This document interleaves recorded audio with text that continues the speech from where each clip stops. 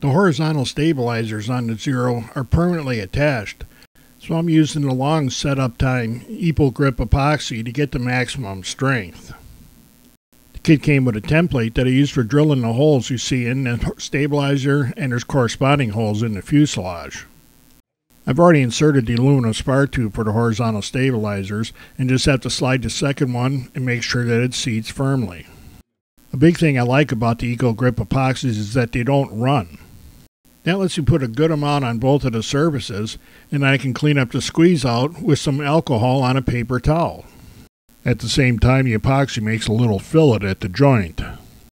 While the horizontal stabilizers are drying, I got to work on the cowl. I've already mounted the DA50, and I'll cut the cowl to fit the head. Because this motor is so big in this cowl, I need to get a special muffler from Bison Mufflers, and we'll be showing that in the next segment. You can see that the cowl is held in place by those 4 tabs screwed right into the firewall. I'm not sure I'm going to be able to keep doing that after we get the muffler installed. We'll just have to wait and see. If you recall in an earlier segment, we talked about their stupid idea of just looping steel cable through the steel control arms. I do enough dumb things on my own. I don't need to take their instructions to do another one.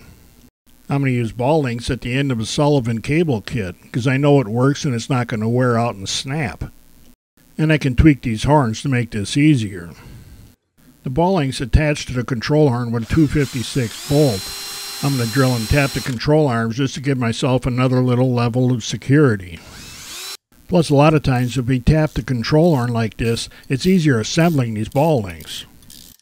This is the pull-pull drive for the rudder, and once it's installed in the right place, it's just about impossible to reach, so I put the cables in it together first.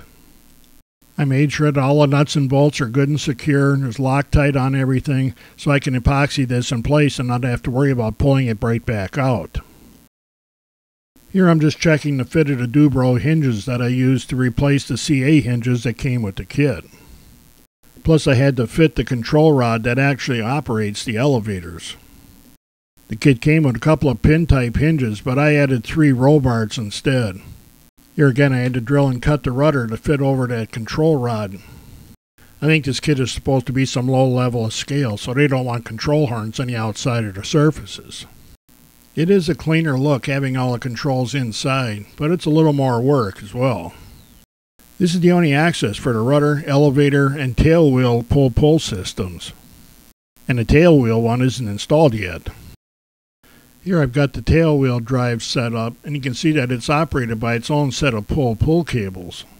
The rudder's driven off the same servo but different cables. And this is what I was talking about earlier, that once you put this in, it's not easy to get at.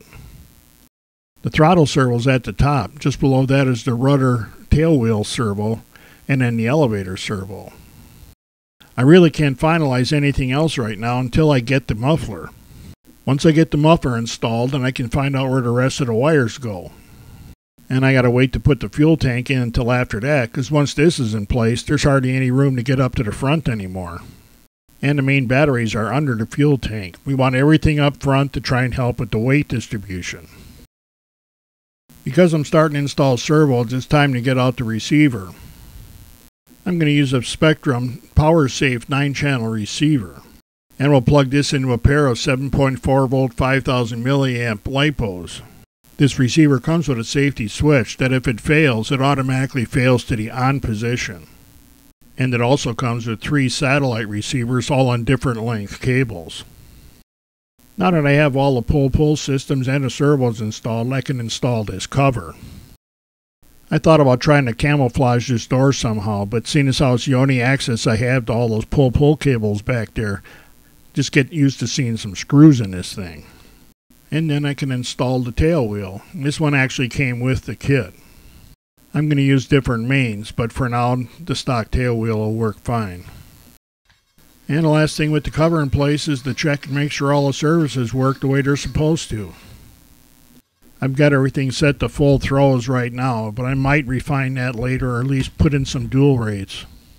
I can't imagine this thing being very sensitive, but we want to be safe rather than sorry.